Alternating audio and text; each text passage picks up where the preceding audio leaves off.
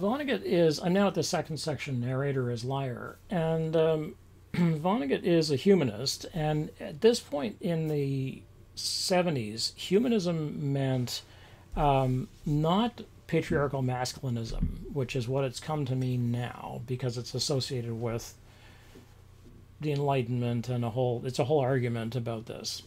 A humanist at the time was somebody who, in this case, Vonnegut actually joins an organization. I'm trying to remember what the name of it is now, but it's a non-denominational, non-religious organization seeking to do basically good work in the secular world. So it's sort of like UNICEF. It's like that kind of thing. It's like, or the UN, or Médecins Sans Frontières, Doctors Without Borders, or any number of NGOs that are sort of aimed at the public good without making any profit. And that's the kind of thing that Vonnegut believed in and joined. And he basically believes, and he says this in one of his later essays, can we have no more, enough of love affairs? Because he's at this point by this point in his life, he's in his late 50s, I guess, when he writes this, and he's sort of burned over with it's like he's been married a couple of times and he's had kids, and he's like, love is fine and good, but really, it's decency that we want to inculcate in people. We want people to be decent to each other. We don't need to love them to love each other, but if they could just please be decent to each other. And he says, can we have some common decency? And there's a essay in Palm Sunday where he says, how about a little common decency? And his fiction comes out of this incredible well of sorrow and of humor. And that's very common for American humorists particularly.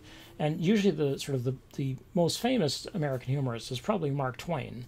And the Mark Twain Award is usually given each year to comedians who essentially have done salutary work, because comedy is often seen as a corrective, a social corrective. And there's a great deal of sort of work done on this, and you can see why. So people like George Carlin, let's say, or before the revelations about his masturbating in front of women, Louis C.K., Dave Chappelle, Chris Rock. Oh my goodness, the guy who had a terrible time with drugs. Just before Eddie Murphy, Richard Pryor. Oh my God! I mean, there are times when you're listening to Richard Pryor and you're just so horrified you can't laugh, and other times when it's just, the comedy is so cutting and so brutal, and so true, So the thing about comedy is that it can get at truths in ways which people will find tolerable, which they might not find tolerable if it's told straight up. But if they can say, oh, well, that's just a comedy, it's like, okay. And there's a sort of ironic laughter, which a satirist particularly can provoke. Vonnegut looks with affection and suspicion at all war stories, but stories especially that are his own. And he says on page 85, and I do love this quotation, it's just such a beautiful line. He says, Earthlings are the great explainers, explaining why this event is structured as it is, telling how other events may be achieved or avoided. And this is on page 85, as I say. And this is very true in the sense of we want to have reasons for why something happened. And we are quick to explain because it makes us feel reassured that this won't happen again if we can just set things up right. That we'll make sure that terrible thing never happens again. In reality, we don't know. We can do our best. It doesn't mean don't try. That's not what he's saying. But he's saying that there's a sort of, the world is upon us, and there's not much we can do about a lot of that. Most of it is out of our control. We would like to have control of it. The more we try to have control of it, probably the more anxious we're going to be about it. The less we try to control, the more focused we are on the small things around us that we can say, well, this is part of my day, all right. And probably the better it's going to be.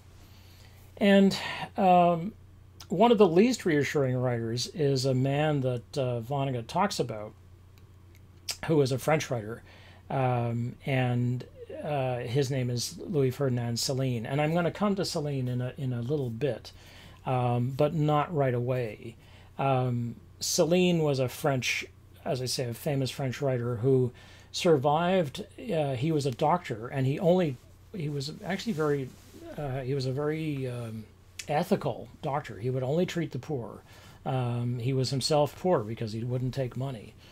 And he was born in 1894, and ironically, he was virulently anti-Semitic. So here's somebody who was, behaved well, except he was a terrible anti-Semite. What are you going to do, right? I mean, if you weren't a Jew, he would treat you well, but if you were a Jew, he hated you. Okay, so there's no reasoning with this kind of thing. I mean, I think this is sort of the kind of thing that the life is full of, where we have to accept, this fact, and right beside it, this awful fact. These two, good thing, bad thing. And although he was a pacifist, as the Nazis rose to power in the 30s, and then they rolled over France in 1940.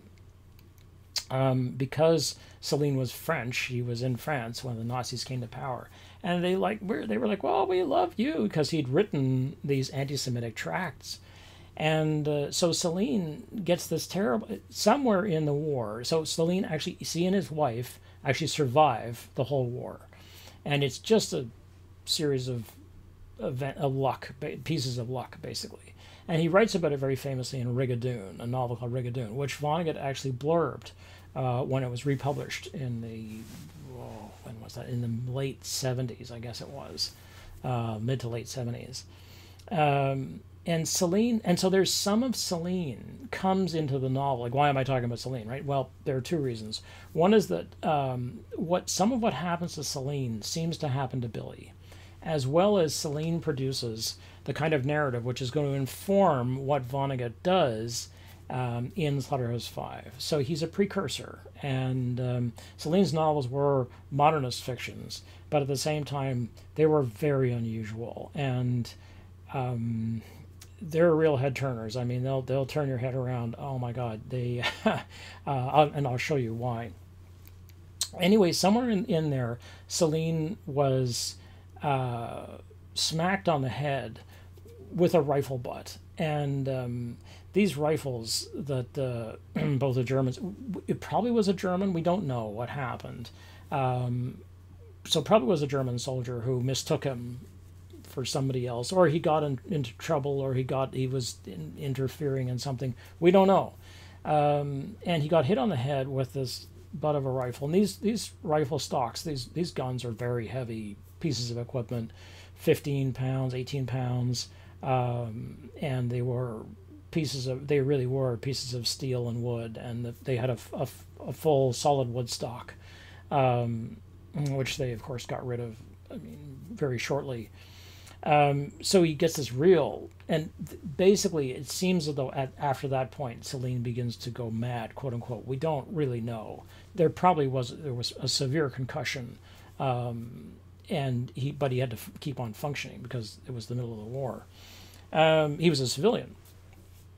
And so this seems to happen to Billy. And so on page 25, when Billy finally got home to Ilium after the airplane crash, he was quiet for a while. He had a terrible scar across the top of his skull. This is on page 25. So is Billy, like Céline, insane? Was Céline insane, or did he see things more clearly? And this question of seeing and understanding is, again, enormously important to us. And very often, if I use the term perception, I often take it to mean understanding, seeing and understanding. Seeing is the physical act of taking in the light bouncing off something in your field of vision, basically, and it going into your head and recognizing things. Oh, this is a mug. That's there's me on a computer. That recognition. But perceiving is, for me, understanding, where you actually perceive what is going on, and you have taken the data that's coming in and made it into information, which you then begin to understand. So this is something that Billy begins to do, and he becomes an optometrist, not by accident, right? He was doing nothing less now, he thought, than prescribing corrective lenses for earthling souls, on page 29. So Billy's life becomes one of having people see or perceive more clearly. And Celine's novels certainly function like Vonnegut's, and where the job is not to tell you the truth. Now, I have this passage here, which is a very... I looked for the passage where my memory was that there is a passage that Celine narrates, because he often is the narrator of his own books. So he's written, okay, so some of his books are very famous. Journey to the End of Night, Death on the Installment Plan, Death on the Installment Plan is a particular reference that I guess people would still get it. But one of the ways that people were able to get in the post-war world, there were no credit cards yet. And so how did you convince people to buy more than they had the money for? Well, you put things on layaway. And in layaway, basically, you went and paid, you saw something you wanted, and you would go and pay the store a deposit, let's say $5 on, let's say you wanted to buy a sofa. The sofa was $100. So you'd go and give them $5, and they would say, okay, we won't sell that sofa to anybody else. And each week you would go and give them $5. And, at the end of... How many weeks did I say it was? Did I say it was $100? Yeah, right. So at the end of 20 weeks, yeah, that's right. You'd go and pick up your sofa because it was put aside on layaway. So that's the installment plan. It's the same idea where you sort of take something on the installment plan where they say we'll give you your television set right now, and then of course you pay it off at some exorbitant interest rate that you can afford every week or every month, whatever it might be. So this is the reference. So here I put this, let me put this passage up so you can see what a Celine novel looks like. And he uses a period, an actual period. My memory is that there are something like 14 periods, I think, total in the novel. But otherwise, he doesn't stop the narrative. And this is going to be very important to Vonnegut. And you can really see where Vonnegut's going to come out of this particular worldview.